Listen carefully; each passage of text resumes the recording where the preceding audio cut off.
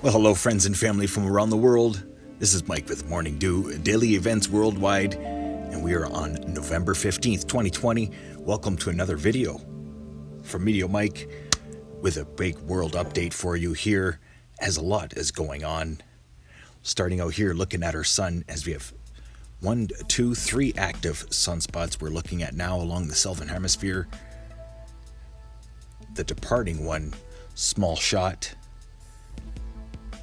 Earth facing, seems to be semi-quiet. But this incoming one, I believe, is connected to another sunspot on the backside of the sun. You can't really see what it's connected here on 304 angstroms, but in another view you can. Just observing here the outgoing images. 304 angstroms, able to see the plasma filaments. Large ejections or erections here of plasma.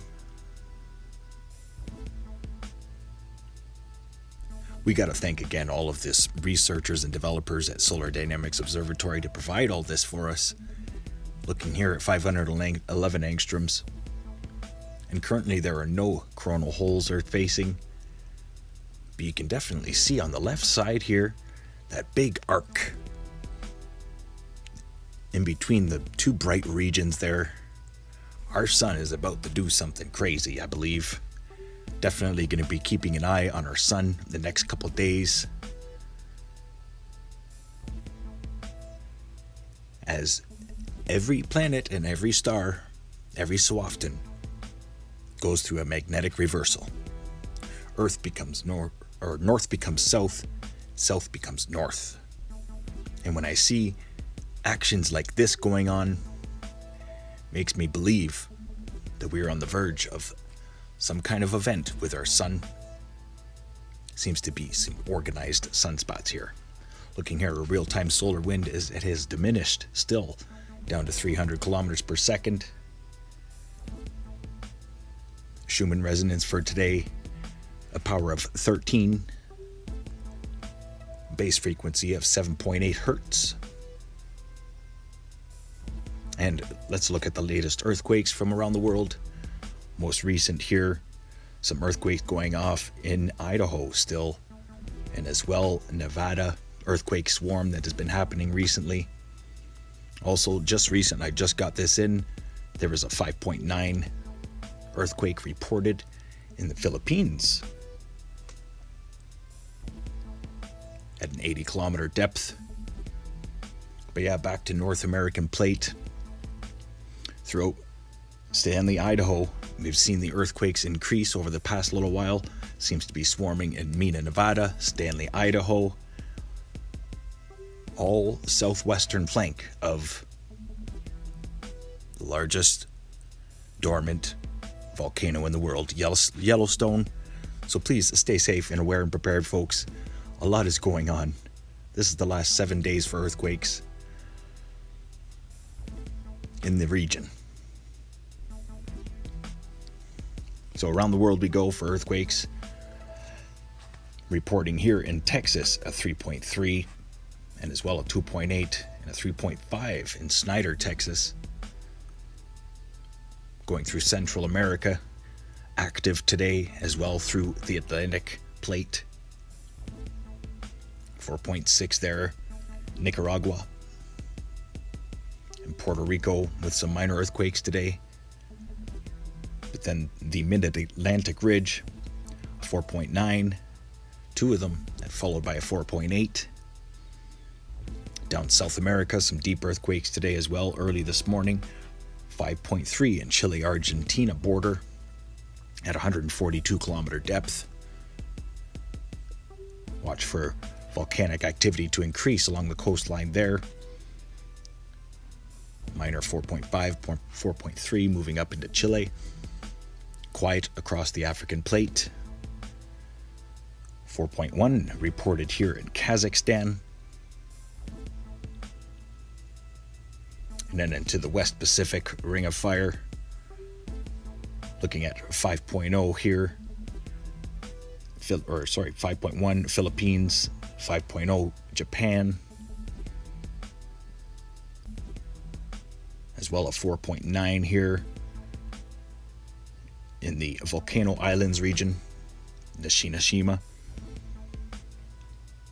Papua New Guinea going off, 4.7 and 4.6, 4.8 Vanuatu, but still quiet for deep earthquakes.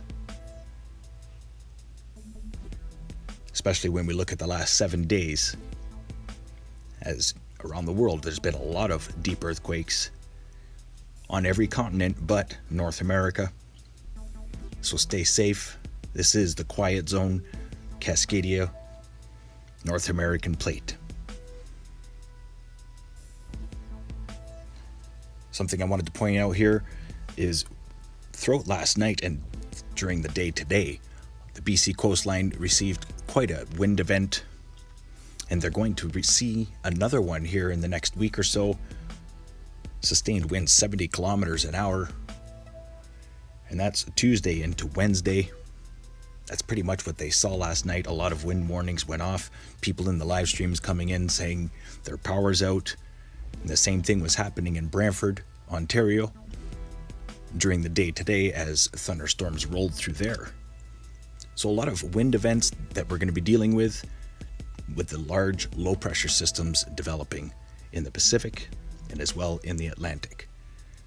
And that's what I talk about all the time on this channel, is that these systems are getting bigger, more organized, and more intense with their velocity and intensity. Just wanted to show you those windy maps as well. The next 10 days for snowfall. Here we are, 3 days, 5 days, and 10 days. And you can see here the storms that are running up the BC coastline are dropping a lot of snow. They're looking at about 200 centimeters falling in the next 10 days. And ahead of these systems, the Chinook Arch here in Calgary, Alberta, leaves us high and dry and as well warm, which is kind of lucky. You can see that big arch sticking over top there. As well, observing quite a bit of snow here, parts of Eastern Europe, 250 centimeters falling in some regions of Finland. As well, parts of Northern United Kingdom looking at about 10 centimeters in the next 10 days. As well through Central Europe, higher elevations of about 22 centimeters. And across Russia, they're already buried in snow, and there's a lot more to come, especially across eastern Russia. Let's get to the 5-day forecast, brought to you by Meteor Earth, Meteor Mike. Starting out here overlooking Calgary, Alberta. As you can see, the temperature transition each day. Nighttime it's cool and daytime it's warm. And ahead of this system that's coming through on the coastline, it will warm up, but then it will cool down as it develops an Alberta clipper to head eastward. But all of my BC friends and family, stay safe, aware, and prepared. Things are going to cool off, and a lot of rain that's on its way, as well as strong winds. Looking at really cold temperatures already starting to move in to Northwest Territories, and as well parts of northern Alberta here already sitting at minus 25. Calgary, we will be seeing a low of minus 4 in the next 5 days. Cooler temperatures will move eastward as that large low pressure system moves through Ontario, which knocked out a lot of power to my friends and family, especially in Eagle Place, Brantford, Ontario. It's where my brother lives. And then, yeah, along the east coast here, watch for that blizzard to continue to roll into Quebec and bring a lot of moisture to the Atlantic provinces, and then the Alberta Clipper here to bring snow across the prairies and rip down a high pressure ridge behind that, so cold temperatures are on their way. Then we're looking at Tropical Storm Iota, who is now a Category 2, moving into possibly a Category 4 today. Stay safe, aware, and prepared. Nicaragua, Honduras, Guatemala. This low pressure system could head back into the Gulf. Going to be keeping an eye on that. It may do the same track that Eta did, overlooking South America. Daily evaporation rains, heavier amounts through Colombia, down into Paraguay, and as well Brazil, southern Brazil, seeing some pretty stormy conditions over the next few days as things are really heating up. Africa, not too much to talk about here. Actually, we could talk about how dry it's going to be and warm. A little bit of daily evaporation rain through central regions, but dry and warm across the rest of the continent.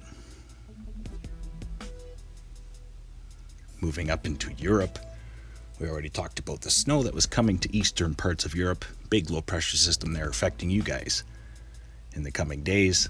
And then watch for another low pressure system to come from Greenland and Iceland to affect the United Kingdom. Most likely will be dropping a lot of cold temperatures behind it.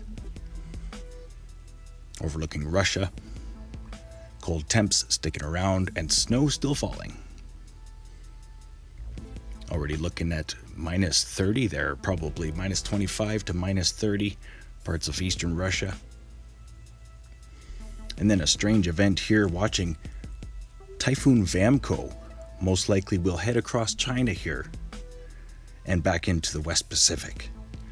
So that's Vamco there, just east of Thailand.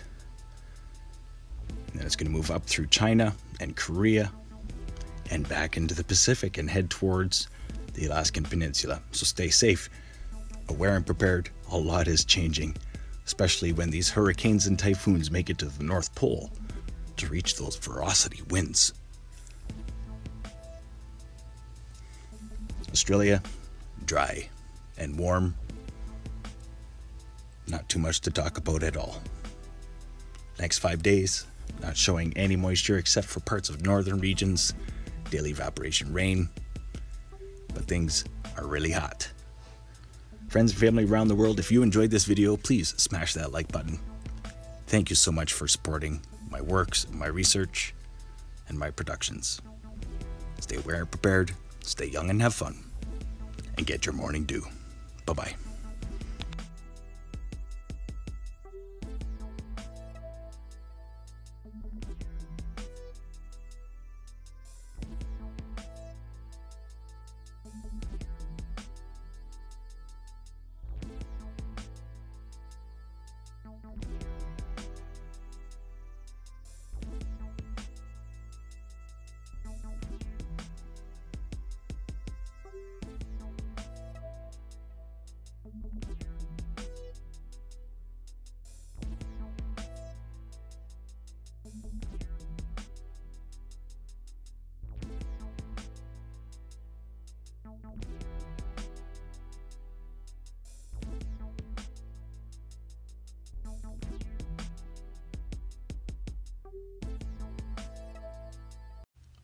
And don't forget to check out dailyeventsworldwide.com, where you can get all the latest news and events and share your photos and videos. If you enjoyed today's video, please hit that like button, subscribe, share with your friends and family from across the world.